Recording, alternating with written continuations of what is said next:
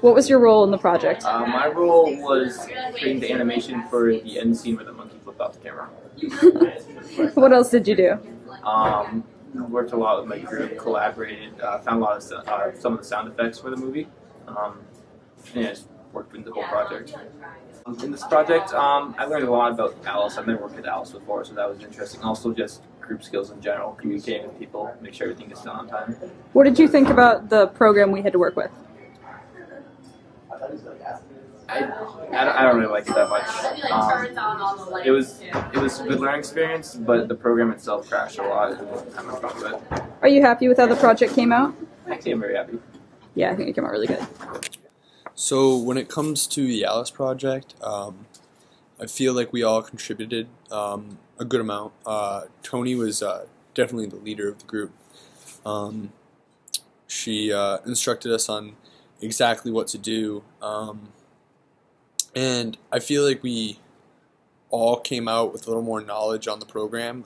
Tony seemed to have had prior knowledge with the program. I had, but I hadn't done it since like freshman year of high school.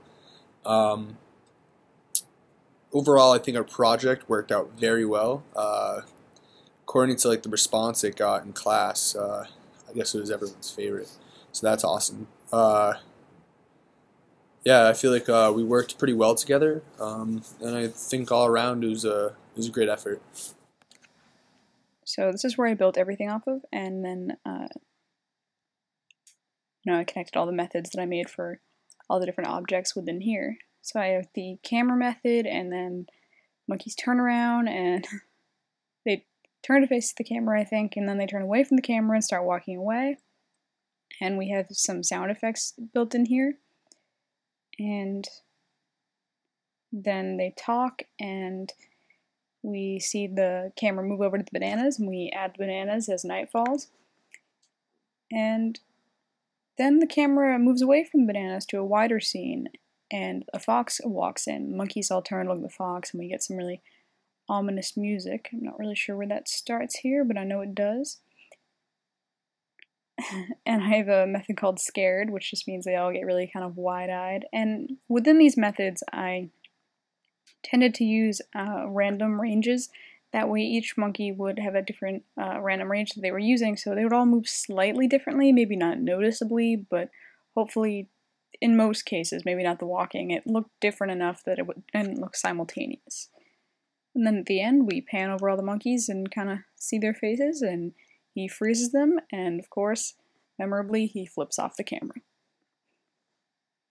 And so I was pretty much responsible for putting all the code together. Sometimes the guys would animate, I think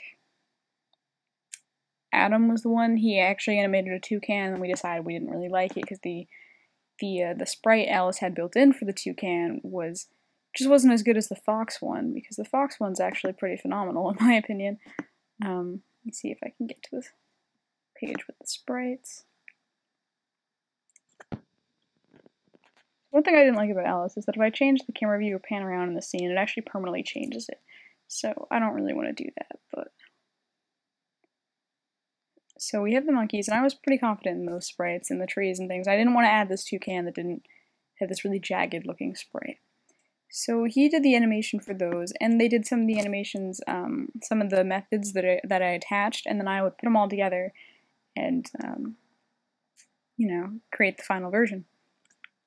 And the guys also got all the sound effects and figured out how to get the sound effects in, because for some reason I just couldn't figure that out. It seemed like it only worked sometimes, which was really strange. And what we did notice is that if your sound effect clip was longer than the animation within that loop, it wouldn't move on to the next loop because it would wait for the sound file to finish.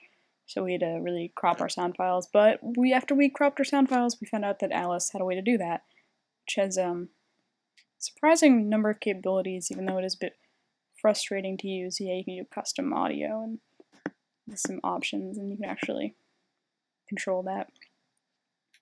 So that's how it's all put together, and quite a few methods. Some of them are simpler than others, but I'll show you the final result.